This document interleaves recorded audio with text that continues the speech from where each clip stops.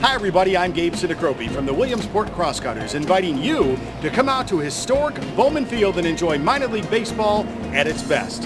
And when you're not at the ballpark, remember to follow the Cutters all season long on ESPN Radio 1050 AM and 104.1 FM or online at crosscutters.com. In an effort to help you get to know your 2009 Crosscutters just a little bit better, we asked them to name their worst habit. Here's what they said in this edition of Ask the Cutters.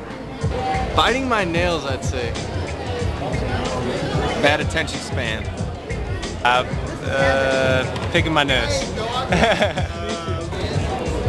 I don't have one. I don't have a worst habit. Worst habit? Probably biting my nails. Worst habit? Chewing my fingernails. I like to sleep. Sleeping. Biting my nails. Probably biting my nails. Walking batters. A worst habit? I'm a pretty bad procrastinator. Put things off to the last minute.